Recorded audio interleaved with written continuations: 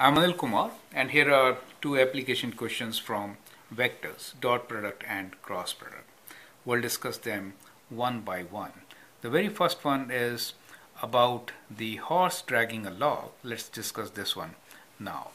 The question is, a horse drags a log 100 meters with a constant force of 700 newtons at an angle of 35 degrees with the ground. How much work is done? As you know, work done is a scalar quantity. So what we know is work done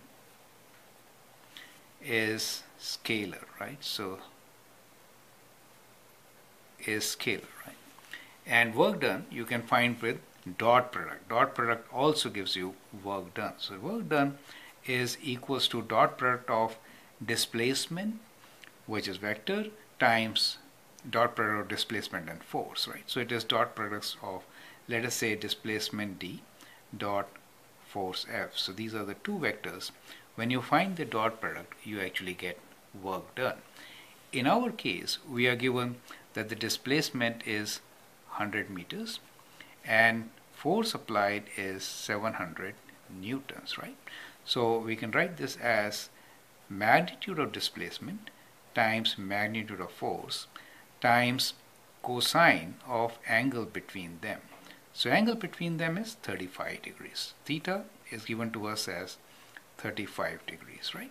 So we can now calculate the answer, which is 100 times 700 times cos of 35 degrees. Let's use the calculator, find the answer. So 100 times 700 times cos of 35 degrees, that gives us 57340.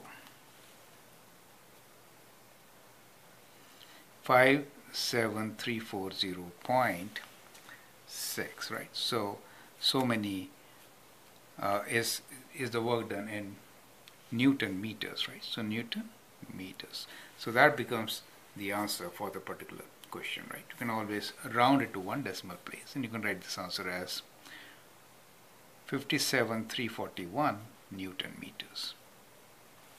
Thank you.